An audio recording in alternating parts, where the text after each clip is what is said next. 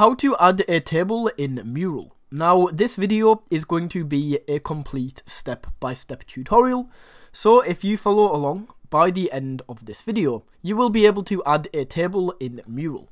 Okay, so to do this, you first of all want to load up Mural right here. So once your board is loaded up, let's now go ahead and add a table. So to do this, all you need to do is go over to this toolbar on the left hand side, and there is an option, I think it's the fourth one from the bottom, that is table. So if we go ahead and open this up, you can see we have a table right here, so just go ahead and drag this in.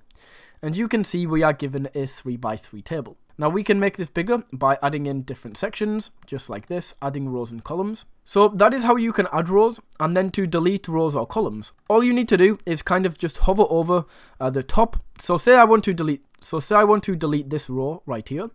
All you need to do is hover over the top of whichever row you would like to delete and click this section of dots.